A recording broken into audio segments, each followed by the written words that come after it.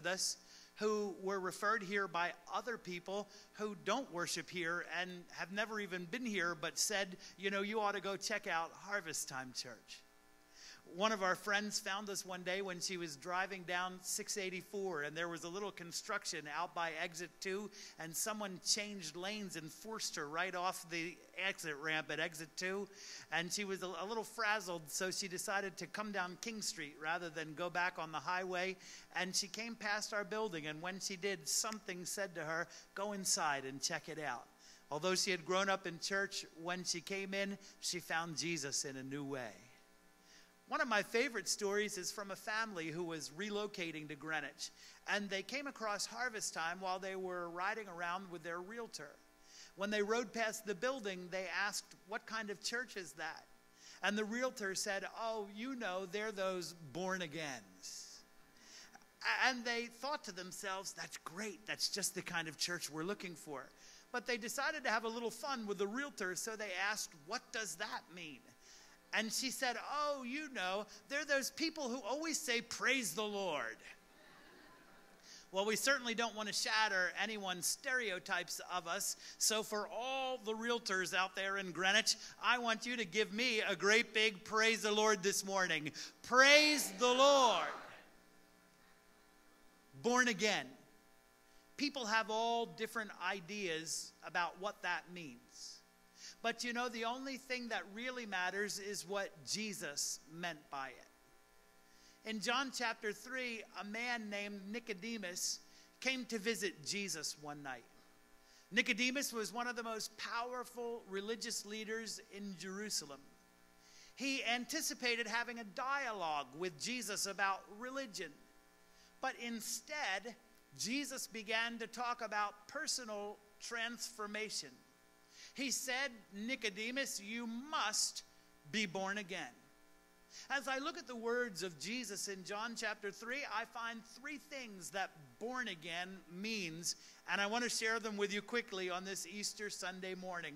Three things that born again means. First of all, born again means to be born from above. Like so many words in the Gospel of John, born again has a double entendre. It has a double meaning. It can either mean to be born anew, or it can mean to be born from above. And being born again is both of those things. John chapter 1 says that being born again means to receive life from God. He came into the world. And though the world was made through him, the world didn't acknowledge him. He came unto his own, and his own did not receive him. Yet to all those that did receive him, to those that believed in his name, he gave the power to become children of God, born again. To be born again means to experience spiritual birth. It means to be fathered by God. Just like my earthly father is the source of my physical life, God becomes the source of my spiritual life. By his power, I am born into a new relationship with him. I become his child, and he becomes my father. It means that I now have an organic connection with him. I have an unbreakable bond of kinship with him. Jesus said, you must be born again. The only way to have a relationship with God is to personally experience this spiritual birth. Nicodemus was born Jewish. He believed that by being born Jewish, he was automatically born into a relationship with God. But Jesus said that's not the way it works. Beloved, you cannot be born into a relationship with God by physical birth. You cannot be physically born into being a true follower of Jesus. You cannot be physically born into being a genuine disciple, an authentic Christian. Being born into an Italian family makes you Italian, but it does not automatically make you a child of God, although it might give you an edge. Being born into an Irish family makes you Irish, but it does not automatically make you a child of God. Being born into a Filipino family makes you Filipino, but it does not automatically make you a child of God. Being born into a Puerto Rican family makes you an awesome cook, but it does not automatically make you a child of God. You can be physically born into a religion, but you can't be physically born into a personal relationship with God. Being born into a Catholic family does not automatically make you a child of God, or a Baptist family, or a Methodist family, or a Presbyterian family, or a Lutheran family. Being born into Harvest Time Church does not make you automatically saved. Attending Harvest Time Church does not make you automatically saved, but it will greatly increase your odds. You may have been born into a Christian family, but the only way to become an authentic Christian yourself is to personally be born again. You can't be born into a relationship with God by a decision that your parents made on your behalf when you were a little baby. You can't be enrolled into a relationship with God by being enrolled in the Sunday school. You must be born again. You must personally connect with God and experience this spiritual birth. That moment came for me when I was 8 years old. I still remember it vividly. I was born into a Christian family. We were God-fearing people, more or less, more on Sundays and less the other 6 days of the week. We went to church every week and they told us about God, but no one ever told us that we could know him personally. And then one day someone explained to me that I could be born again, that I could make a direct connection to God, that I could know him in a personal way, that I could experience his presence and hear his voice. I remember I responded to an altar call at a church service, and a little old lady who smelled like mothballs and peppermint came and put her arm around me and led me in a prayer. But you know, that wasn't really my moment. Later that night, all alone in my bed, I lifted my face to heaven and I said a simple prayer to God. It wasn't theologically precise, it wasn't eloquent, but I just said, Jesus, I want everything you have for me. Can't tell you that a light shone from heaven. I can't tell you that my bed shook or that I heard the voice of God. I have had some pretty radical experiences since then, but not that night. But I can tell you that something happened to me in that moment. The beautiful presence of God came to me, and he has never left me since. If you've never had that experience, you can make a direct connection with God today. Before we leave this service, I'm going to invite you to pray a prayer with me, and you can become born again. 3 things that born again means. Born again means to be born from above. Second, born again means to receive eternal life. Born again means to receive eternal life. There are 3 words for life in the Gospel of John. The first kind of life is bios. That's physical life, biology. Bios began the moment of conception in your mother's womb, and you became a living being. Bios is your beating heart. Bios is your physical body. Bios is your ability to see and hear and smell and taste and to touch. The second kind of life is psyche. Psyche is human consciousness. Psyche, psychology. Psyche also started in your mother's womb, and it continues to develop your entire life. It's your ability to think. It's your ability to reason. It's your ability to perceive the world. It's your ability to choose. It's your ability to feel emotions, to empathize with others, and to express yourself. Beloved, physically, your body bears similarities to other things that God has created. That is called intelligent design, but you are absolutely distinct in God's creation, first physically, but especially because of psyche. You are not a monkey's uncle. You are created in the image of God with the ability to create and feel and think and express. That is a gift from Jesus, expressly bestowed upon mankind. He is the true light that gives the light of human consciousness to every man. I think, therefore he is. Now follow this morning. From your parents, you received bios and psyche. Your parents gave birth to a person. Jesus said flesh gives birth to flesh. Flesh gives birth to bios and psyche. But there is a third kind of life in the Gospel of John, and that is Zoe. Zoe is spiritual life.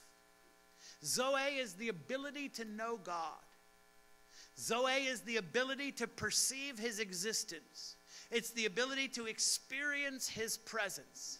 It's the ability to comprehend him and communicate with him. Zoe is the ability to perceive spiritual realities and understand spiritual truths. Just like you perceive the natural world with your mind and with your senses, bios and psyche, you perceive the spiritual world with Zoe. But listen to me this morning. Unlike bios and psyche, you do not get Zoe from your parents. In fact, you cannot get Zoe from your parents. Flesh only gives birth to flesh. Flesh only gives birth to bios and psyche. God created Adam in his own image from the dust of the earth. And God breathed the breath of life into Adam's nostrils, and he became a living soul. Bios and psyche and Zoe. Adam was physically alive. He was cognitively and emotionally alive, volitionally alive, and he was spiritually alive. But God told Adam not to eat the fruit of a certain tree in the garden. For in the day that you eat it, you shall surely die. But the serpent came along and he said, don't you worry, Adam, enjoy. You shall not surely die. So Adam disobeyed God. If you want to know what original sin was, it was disbelief. Adam didn't believe the word of God. He ate the fruit and he remained alive. His heart was still beating. His mind was still thinking. His emotions were still feeling. Actually, they were feeling rather guilty. He could still create and procreate. Adam was still alive physically and mentally, but spiritually he died. And the whole human race with him. His vital connection to God was severed. He lost the ability to perceive spiritual realities and understand spiritual truths. And Adam started to die a slow death in his soul. Dysfunction entered the first family, and Adam started to die a slow death in his body, aging and sickness, and eventually the grave. That's what Paul means when he says, in Adam all died. Sin entered the world through one man, and death through sin. In this way, death came to all men. So listen, track with me on Easter Sunday morning. You were born physically and mentally alive, but you were born spiritually dead. You were born without the ability to perceive and experience the physical world. That's what Paul means when he says you were dead in your trespasses and sins, but now Jesus Christ has made you spiritually alive. There is only one place that you can get this third kind of life, this Zoe, and that is from God through Jesus Christ. Flesh can only give birth to flesh, but the Holy Spirit must give life to the Spirit. Born again is what happens when you receive Zoe.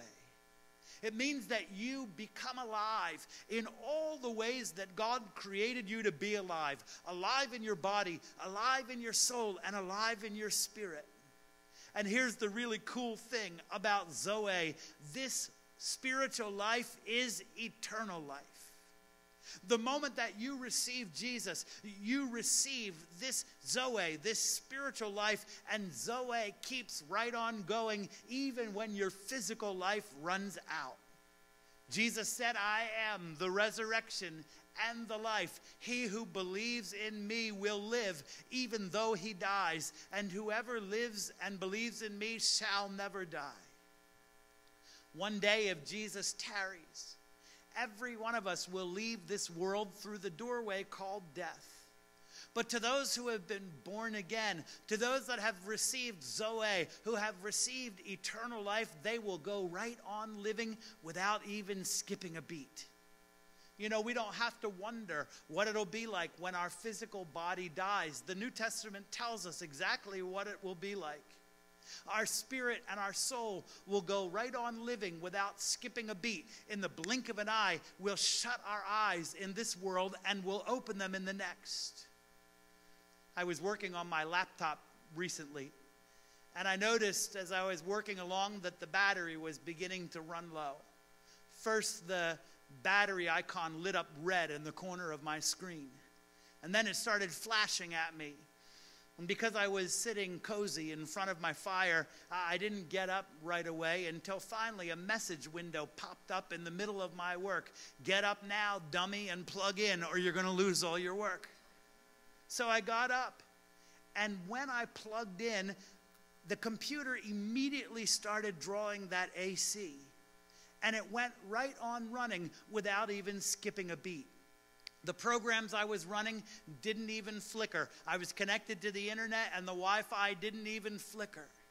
And that's exactly what will happen at death to everyone who believes in Jesus. Beloved, listen to me. Eventually, your battery, it will poop out. Some of you have a full charge. Mine's about halfway through, but eventually your battery is going to run low. But your hard drive will keep right on running.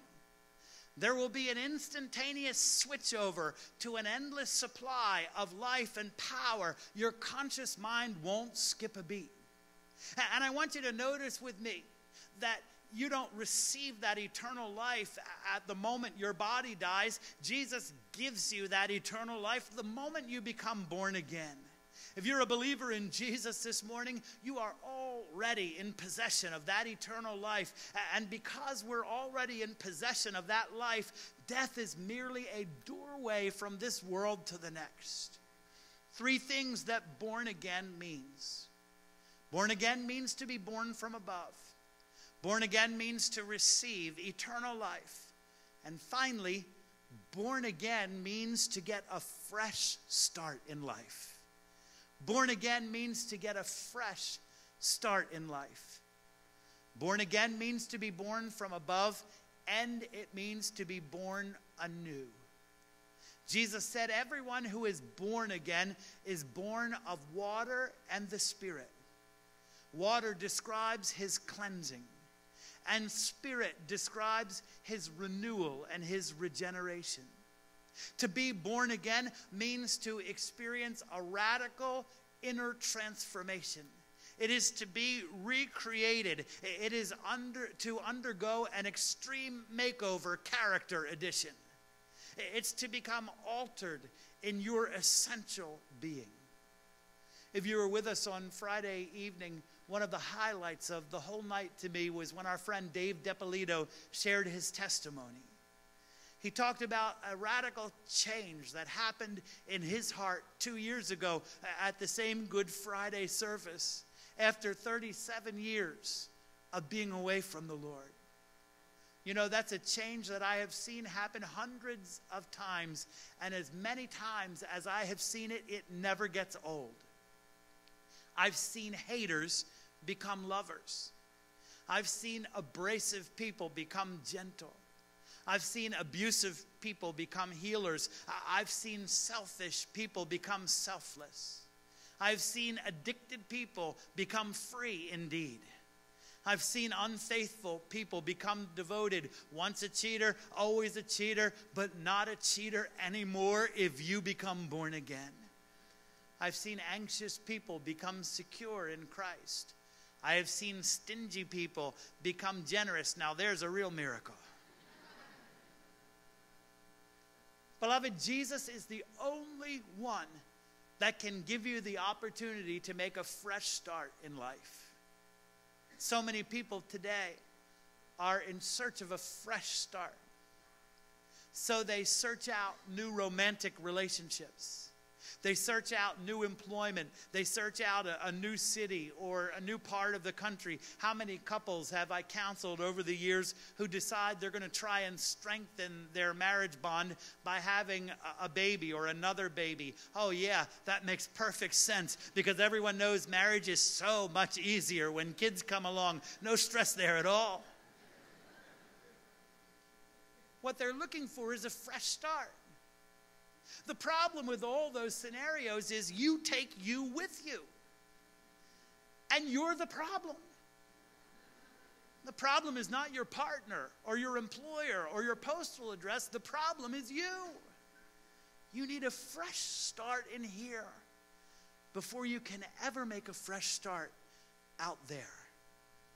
But how can this be? Nicodemus had a very hard time believing that it was really possible to be born again. He spent an entire lifetime studying religion. He was as devout and as sincere and as zealous as anyone could be, but his lifetime of experience had left him jaded. It's impossible for people to change. It's impossible for a leopard to change its spots. Nicodemus' response to Jesus was tongue in cheek. Born again? Oh, if it were only possible. Oh, for a man to rise up in me that the man I am might cease to be. Born again, Jesus. You might as well tell me, a full-grown man, to go back into my mother's womb and be born a second time. 3 times Nicodemus asks Jesus, how can this be? How can this be? How can this be? And Jesus tells him how it's possible. First of all, it's possible because of the cross of Jesus Christ. On the cross, Jesus neutralized sin's venom. Jesus told Nicodemus, just as Moses lifted up the bronze serpent in the wilderness, so must the Son of Man be lifted up on the cross, that everyone who believes in him will have everlasting life. In the book of Numbers, while the children of Israel were crossing the desert, they got impatient with the journey, and they didn't like the cafeteria food. So they complained against the Lord and Moses. And the Lord sent venomous serpents into the camp. They began to bite the people, and the people got sick and began to die. And they repented, and they said to Moses, Moses, pray for us, we blew it.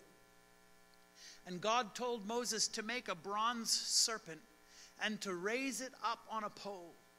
And for everyone who looked up to God in faith, for everyone who looked at that serpent and realized the ugliness of his own sin, the venom was neutralized. And that is a picture of what Jesus did on the cross. When Jesus was lifted up on the cross, all of sin's venom was placed upon him. Beloved, listen to me. The horrific, ugly, bloody spectacle of the cross shows each one of us the ugliness of our sin. The truth is, if we see an even remotely accurate depiction of how horrific it was, we have to turn our faces away. Isaiah said he had no beauty or majesty to attract us, nothing in his appearance that we should desire him. We hid our faces from him. Sin is ugly. All we like sheep, we've gone our own way. We've turned everyone astray, but the Lord has laid on Jesus the iniquity of us all. It wasn't the serpent that saved them, but the serpent's power was broken when it was lifted up. And when Jesus was lifted up on the cross with the sins of the whole world upon him, the power of the serpent, the devil, was broken, and sin's venom was neutralized. That is why the radical, personal, transformation that had eluded Nicodemus his entire life is now possible for you and for me. Sin entered the world through one man, and death through sin. In this way, death came to all men, but God's gift has come by the grace of one man, Jesus Christ, and it has overflowed, bringing life to many. Through the cross and the resurrection, Jesus undid death. And when I become born again, he undoes death in me. First spiritually, and then in my soul, and even in my body, I experience his healing power. And one day he will raise my body up, an immortal, glorified body of flesh, where I will live with him forever. How is it possible? How can it be? How can I be born again? Jesus says it's possible because of the cross of Jesus Christ. And secondly, it's possible by the indescribable work of the Holy Spirit. I can't really explain to you how the Holy Spirit washes someone and makes him new, but I've seen him do it over and over and over again. Jesus said to Nicodemus, the wind blows. You can't see it. You don't know where it's come from. You don't know where it's going, but you can hear it and you can see it and feel its effects. So it is with everyone born again by the Spirit of God. I can't really explain to you how the Holy Spirit washes guilt off of a man, but I know that he does. I can't really explain how he removes shame from somebody's conscience, but I know that he does. I can't really explain how he transforms someone's inner character, but I know that he does. I don't know how he sets people free in their innermost being, but I know that he does. In Bible college days, Denise had a roommate named Gloria. Gloria grew up outside of Albany. She came from a large family. Her father was an alcoholic, and he was a mean drunk. He was physically abusive. From the time Gloria was a little girl, he would come home in the middle of the night drunk, and he would get the entire family out of bed and beat all of them. Gloria had an older brother whose face was permanently disfigured because one night he dove through a second-floor window just to escape his father's rage. When Gloria was a teenager, her dad accepted Christ. He was delivered from alcoholism, and the whole family came to Jesus. But for Gloria, the damage had been done.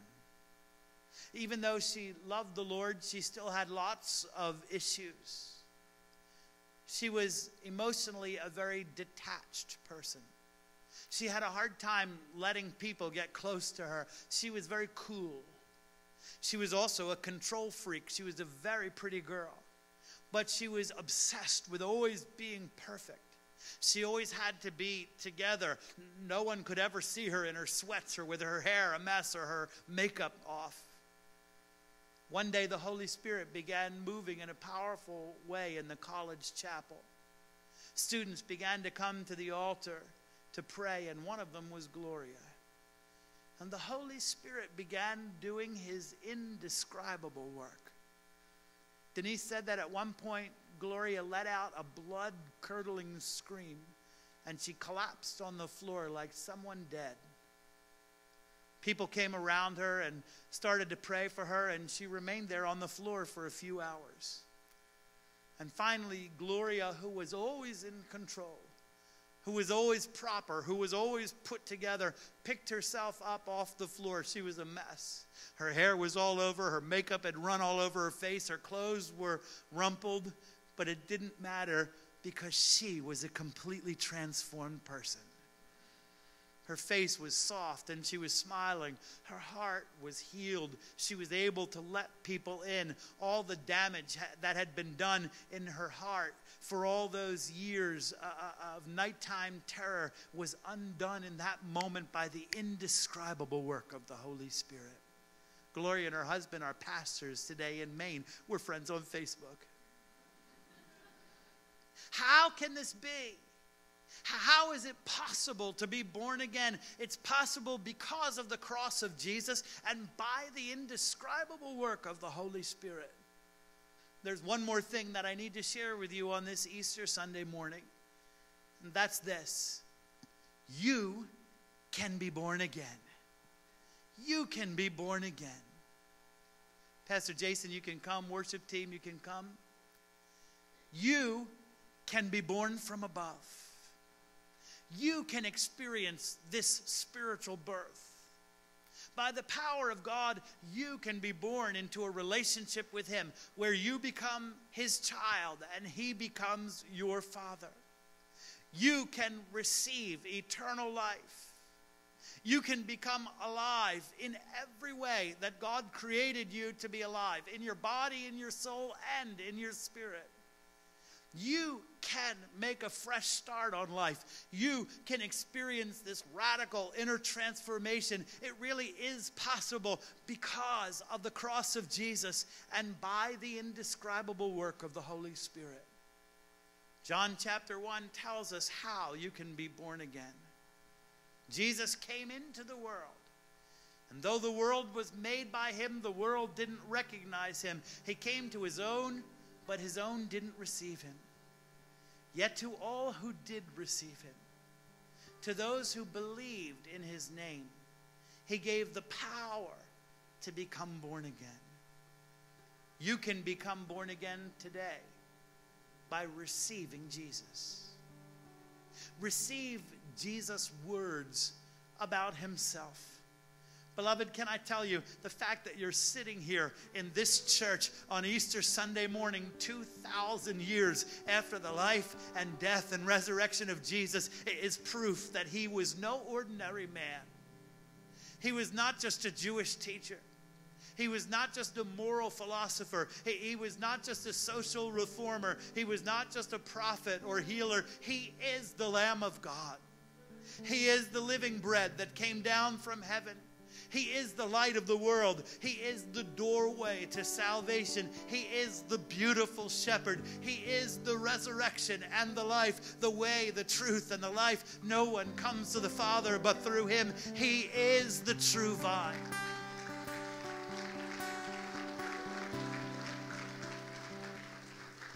Receive Jesus' words about himself and receive Jesus' words about yourself. James says humbly, receive the word of God, for it is able to save your souls. Confess that you need him. Confess that you need his help.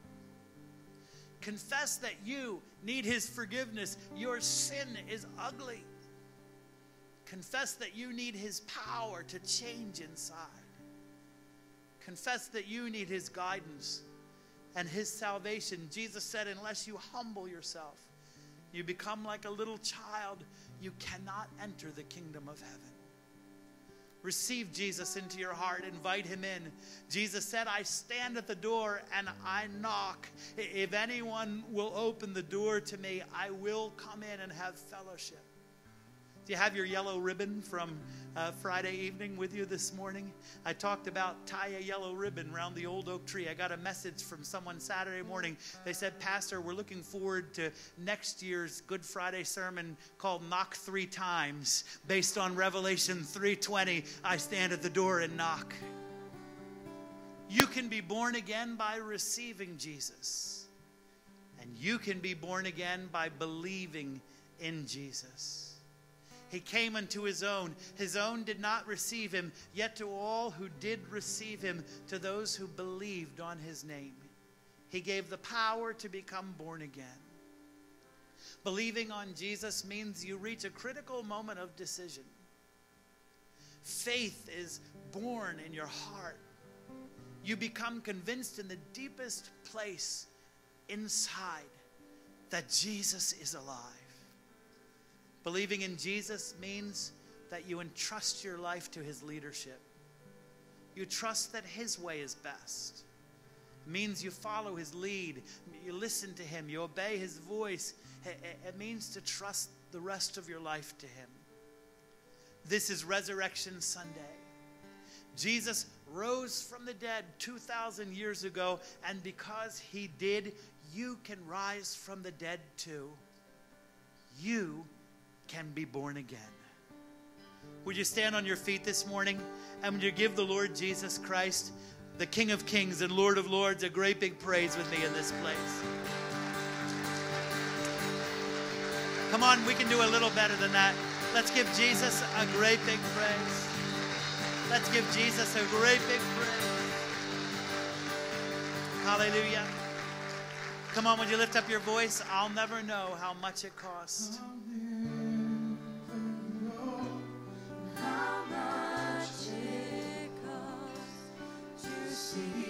My sin upon that cross. I'll never know. I'll never know how much it costs to see my sin. Come on.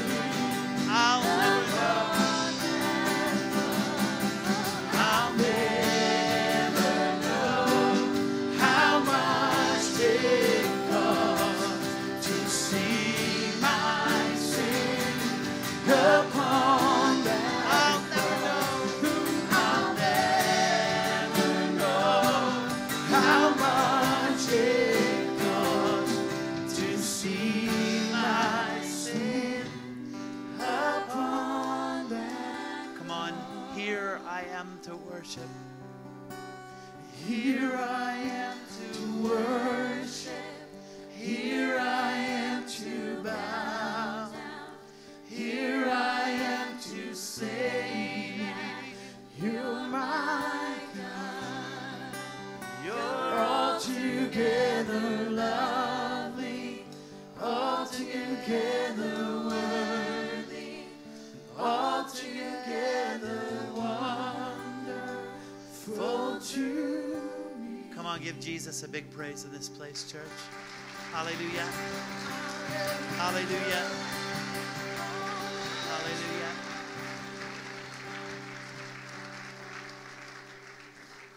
We're so glad that you joined us on this Easter weekend. Just one moment, we're going to conclude our service. I'd like to invite you to go down to the courtyard, enjoy some Easter bread, some coffee. Just before we leave this place, I have to ask one question. Would you bow your heads all over this place with me this morning?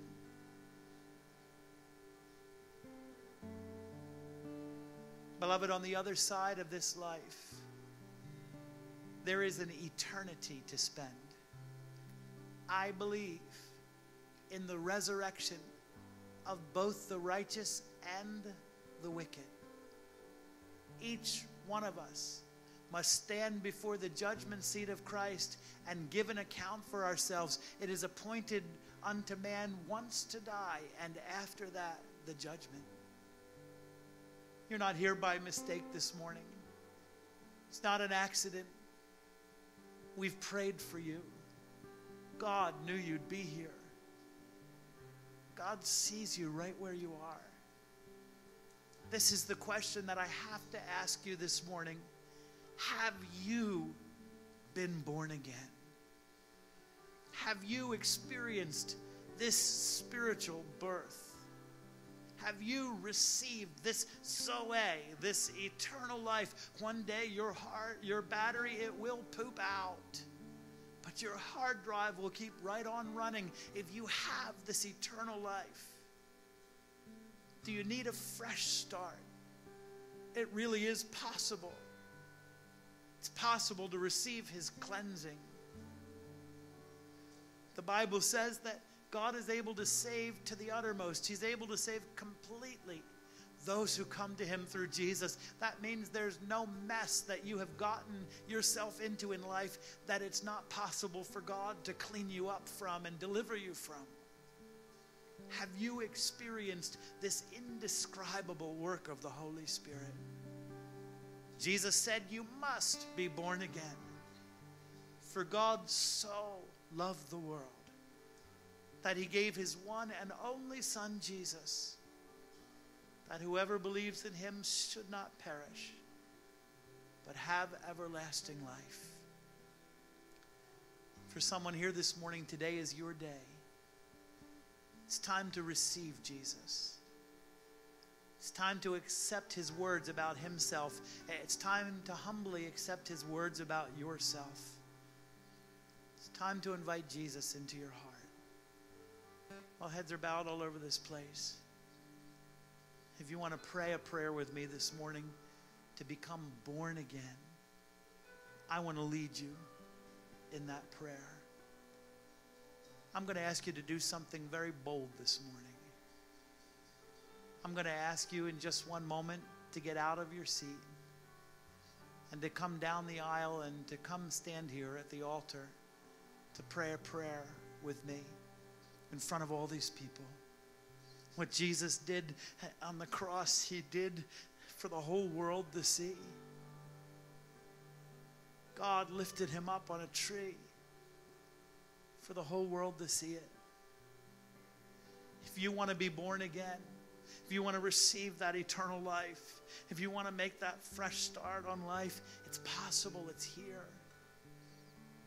Just one moment, when I say come to Jesus, I want you to get out of your seat and I want you to come right down here to the front, and some of our friends are going to meet you right here. If you've come with somebody today, if you're someone's guest, if someone invited you and you want them to walk with you, I want you to just squeeze their hand. And I want you to just let them know that you want them to walk with you. When I say come to Jesus, I want you to get out of your seat and come right now. Are you ready? Come on, this is the best Easter ever of your life. This is the best day. Something's going to happen. The kingdom of God is about to open up in this place.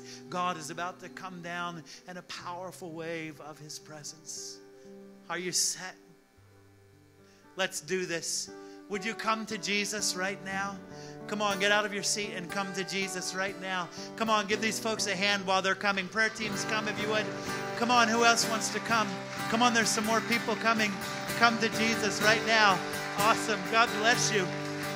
Come on down and come to Jesus right now. Here comes some more people. Come to Jesus right now. Come on down. Prayer teams, come give these people a big hug. Come on, give some praise while they're coming. Thank you, Jesus. Thank you, Jesus. Thank you, Jesus. Come on, church, let's sing Here I Am to Worship.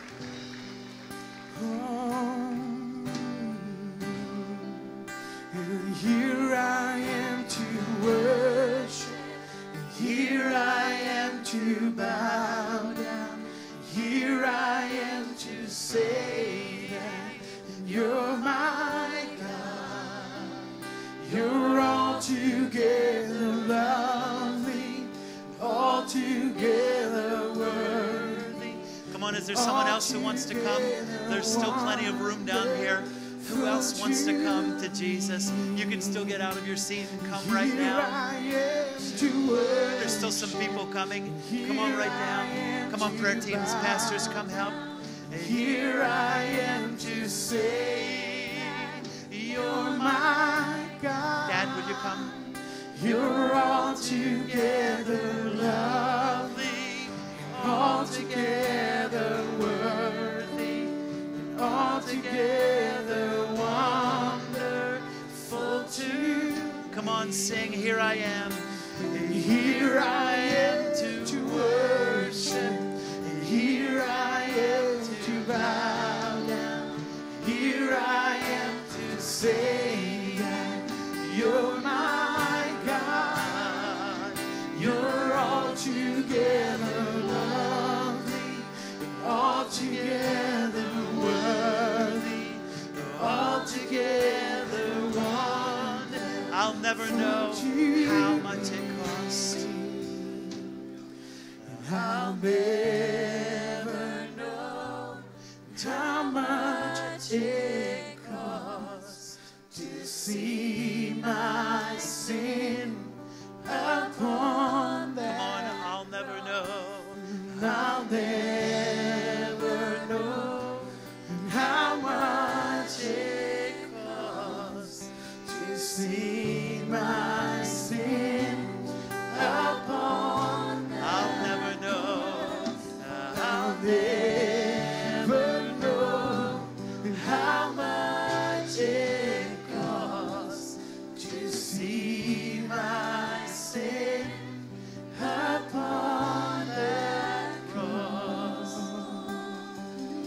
on, church, would you just give the Lord a big praise in this place?